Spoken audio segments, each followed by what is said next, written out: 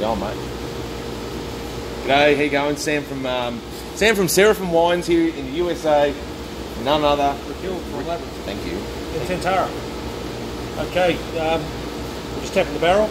I'm pouring a sample of the Tresninos Zinfandel, 2017. So, production quantity? We'll get about 2 tons of fruit from this vineyard, so it's approximately 120 cases. Nice. The big plus for me on this vineyard is the fact that it doesn't make Zinfandels that are typically fat and sweet.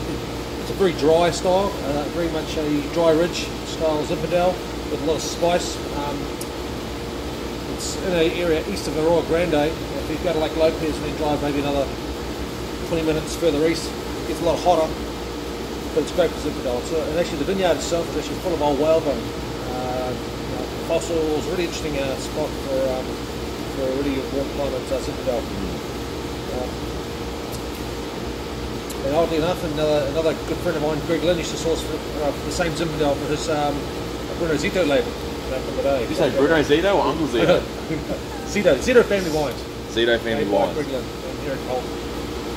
Beautiful dry style. Fresh fruit, not over the top fruit, not jammy, plummy, or cordy like you get in normal things. Yeah, we opened a 15 bottle wine with this last night, and this is actually showing a little more fruit weight than the 15. The 15 was definitely more austere, a little drier. I'm really liking the fatness and the fruit weight of this.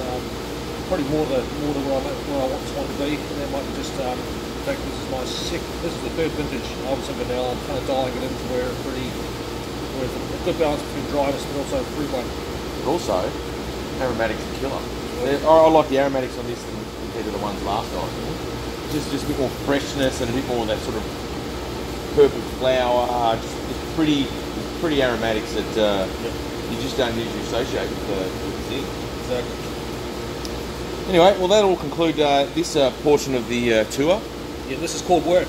Yeah, this is work. This is Richard, if you see this is work. Righto, guys. Have a coffee.